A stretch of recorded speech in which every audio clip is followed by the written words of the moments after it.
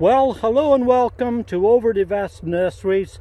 This is David Wilson here in our nurseries on a beautiful day in early autumn. The sort of day when it's really great to be outside and especially surrounded by all of these gorgeous plants, ones that you might want to think about growing in and around your home.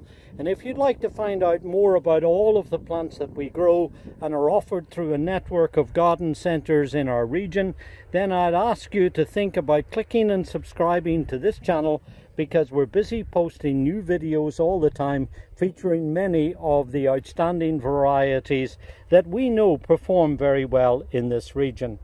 Now, on the nursery here we grow lots of trees and perennials and grasses and ornamental climbers and roses and so on, but a very large part of our production are flowering shrubs.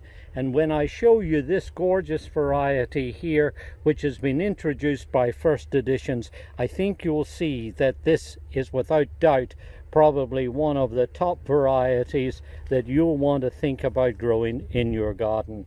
This is a variety called Strawberry Sundae, an upright growing form of the Hydrangea paniculata or Panicle hydrangea that's bushy and compact, one that only grows about 4 to 5 foot high by about the same wide. And as you see, from about midsummer onwards, it starts to produce these conical shaped heads that come out first with a kind of light lime green color, then open up to these beautiful creamy white flowers that stand up prominently above the canopy of the plant. And then as we get into cooler temperatures in the middle of the earlier part of the fall, and then even stretching into the other parts of the fall, you'll see that it'll start to take on pink coloring and even a light red color too.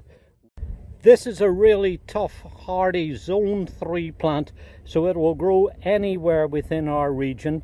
Has its origins in the colder, harsh climates of China and Japan and Korea and the Sakhalin Island, which is way up north of Hokkaido in what is now Russia, but used to be part of Japan. A really tough, hardy, reliable plant that will take whatever temperatures we throw at it. And more importantly than that, this is a very dependable flowering variety, because it's not bothered about the temperatures. It will grow well in a sunny, well-drained position. Now, it'll cope with a variety of soil types, just about any type of ordinary garden soil, and it will do very well there, except really wet, saturated sites. Avoid those and you'll find that it will grow out very well. Now, if I zoom in here on the tip of this growth, you'll see that it carries its flowers on the tops of the current year's growth. And that gives a little clue to a tip that I want to pass on to you. And that is that this is a type of hydrangea that should be pruned hard back in the early part of the year. When you do that, you encourage it to produce lots of growth, lots of strong, sturdy stems that, as you see, then carry all of these gorgeous big flowers on the tips of the growth from about midsummer onwards. And if you're interested in finding out more about how to prune them, I'd suggest that you click and look through the rest of this channel, where we posted a video earlier this year that shows you exactly what you can do to get the best from it. You'll also see that this particular variety has very nice bright red stems too on the young growth, which contrasts very nicely with the kind of pure creamy alabaster white flowers.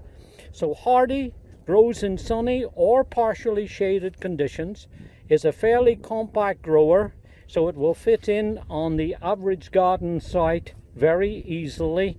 It will get to be a rounded plant with lots of these gorgeous flowers, so it will make a very nice independent sort of single specimen. But if you've got the space, you could plant this out in larger groupings, or perhaps even grow it as a lowish ornamental hedge or screen. great for lining paths and driveways, and it makes a wonderful cut flower too. When you cut these nice big strong sturdy stems, it's a great plant for floral arranging.